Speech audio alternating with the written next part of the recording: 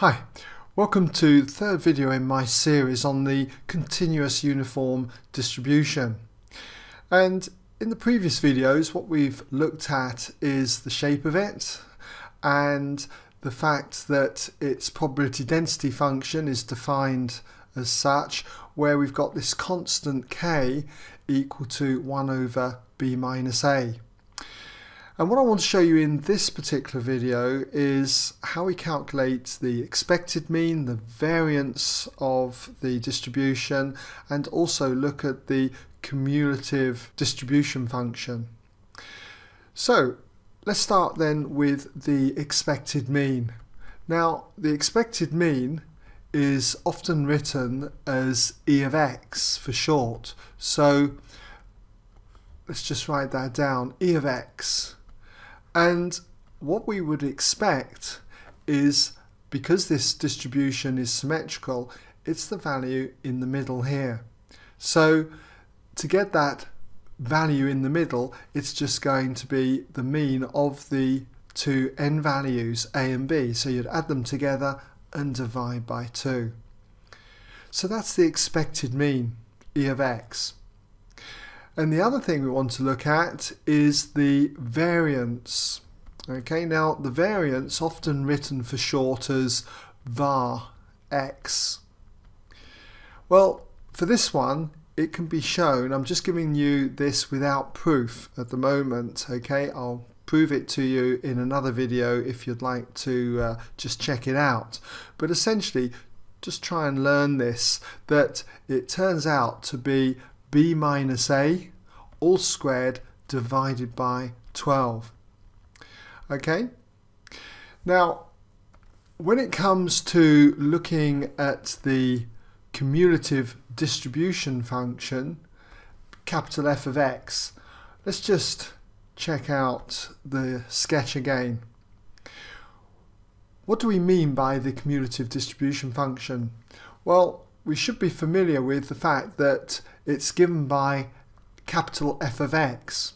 And let's just write it down here. If this is x, capital F of x gives the probability of being less than or equal to an observed value x. So F of x. And that be represented by this shaded area. So if x is a value that lies in this interval between a and b, then f of x, the cumulative distribution function, represents the probability that x is less than or equal to your observed value.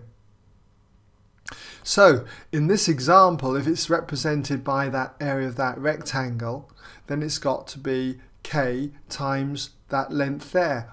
K times that length being x minus a. And we've already seen that k is 1 over b minus a. And so if we substitute that into here, 1 over b minus a times x minus a just leaves us with x minus a all over b minus a.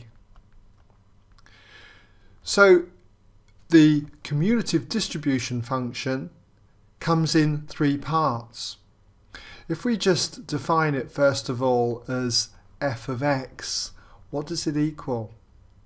Well, we've seen that if x lies between a and b, it's this value here. So we'll just write that in first of all, x minus a over b minus a. That's when x lies in that interval between a and b. But if it's before a, what's the probability of getting a value less than a? Well, it's 0. So it's 0 when x is less than a. And when x is an observation greater than b, the chances of getting something less than this value up here, say, is guaranteed. It's guaranteed because it's going to lie in this interval here. So this will be 1 when x is greater than b.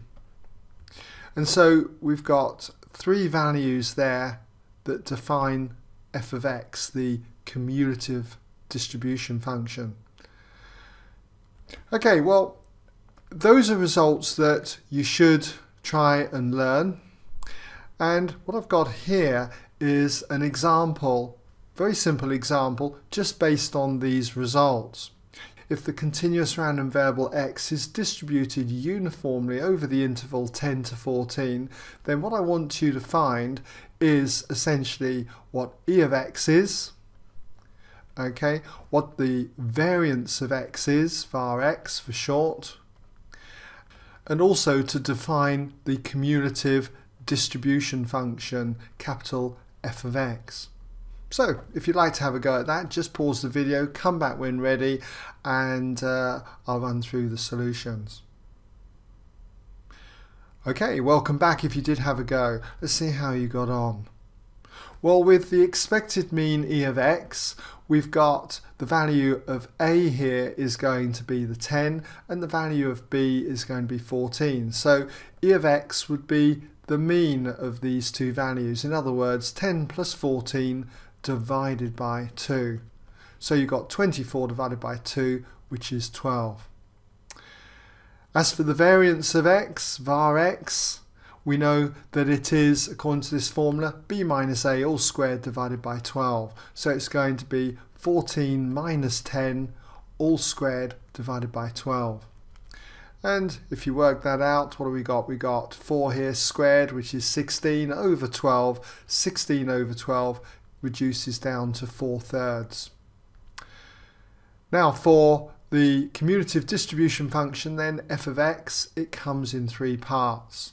We know that it's going to be 0 if x is less than the lower limit here, 10.